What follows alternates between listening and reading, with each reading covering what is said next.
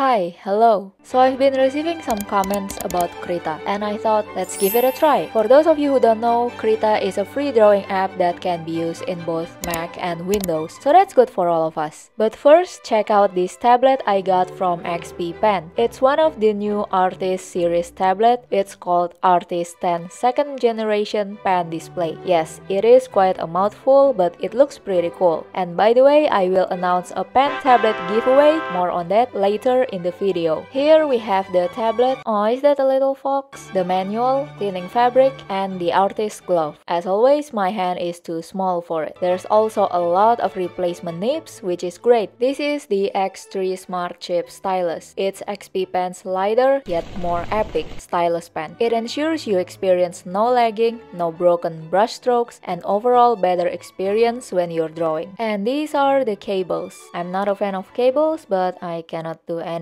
without them. So the tablet itself is very portable and you can take it anywhere. Look, I'm drawing in a local cat cafe. You can draw with cats. How great is that? Well, I was supposed to draw with cat, but I ran out of cat food. So now I'm alone. Sad.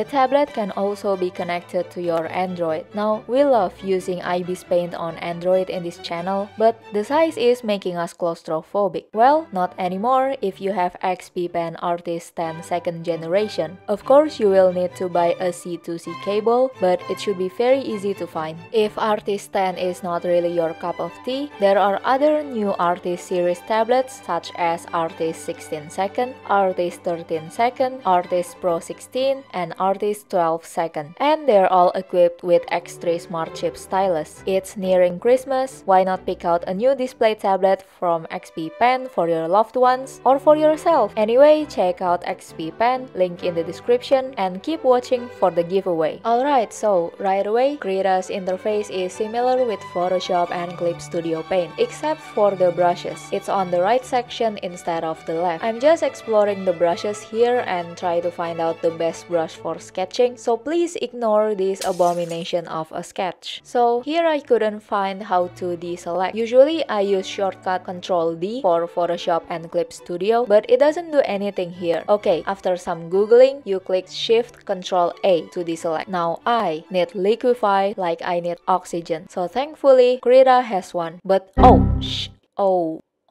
why is it so laggy? Is it my laptop? Okay, Krita users, please let me know in the comments if the liquify is laggy for you too. So for now, I'm just gonna use this thing called warp, I think, to fix the sketch. Okay, if your liquify is still laggy, just make a selection first and then reduce the amount, and it should be smoother afterwards. By the way, I use this picture as the reference. Yes, very simple. Anyway, for line art or cleaner sketch, this brush with blue handle is pretty good. There are a lot of brushes in Krita, so you don't have to download more custom brushes. Okay, let's move on to coloring. Click Ctrl-Shift-G to create clipping mask group. This way your shading will stay inside the base color. Or you can also click on this alpha symbol. It works the same. Now I can't find a smudge tool, so I use this brush that looks like, I don't know what that is, of funny eraser. Anyway, I use that brush and set it to low opacity to blend the colors. And yes, of course my art style changes depending on the software I use. Speaking of art style, what's the deal with AI art? I asked in a poll what you guys think of it and I got some interesting answers. It does raise some concerns, like some people starting to use it to steal from artists like Sam Does Arts, but if you just mess around with it, writing funny prompts, I think it's just hilarious. Now you may be asking, Fong, why are you talking about AI art all of the sudden? Well, because it's related to the giveaway, of course. So for the next video, we will see if I, some random artist, can draw better than AI art. So I want you guys to write a prompt for the AI art in the comments. Write as cringy and as unfunny as you can stomach. Just keep it family friendly and don't write things like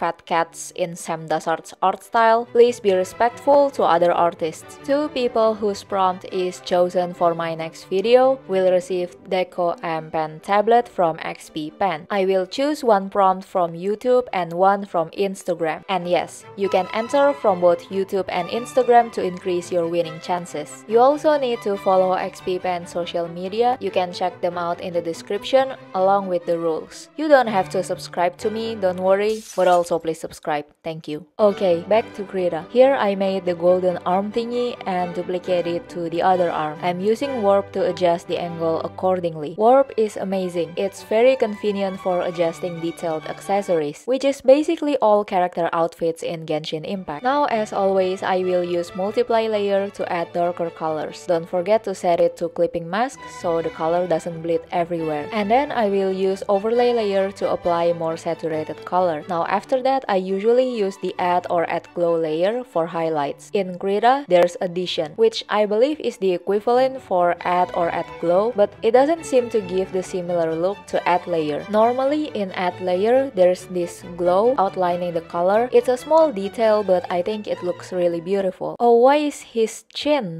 so long here? Look at that chin boy. Alright, so is Krita the best Photoshop alternative? Well, my inner Asian parent says it can do better. For a free art software, it certainly is great, especially for brushes selection and also other functions that is similar with Photoshop and Clip Studio, but you do have to familiarize yourself with the shortcuts and the interface. Personally, I still prefer using Photoshop or Procreate just because I find it easier to use. But if you're on a budget or you want to use a free app, I think Krita is great enough and you can create beautiful artworks with it. So give it a try and let me know in the comments if you have some Krita hacks or tutorial, because this is my first time using it and I'm not very familiar with it. Don't forget to write your prompt for AI art in the comments down below. Remember, there will be a prize for the chosen one. Thank you so much for watching and I will see you in the next video. Bye bye!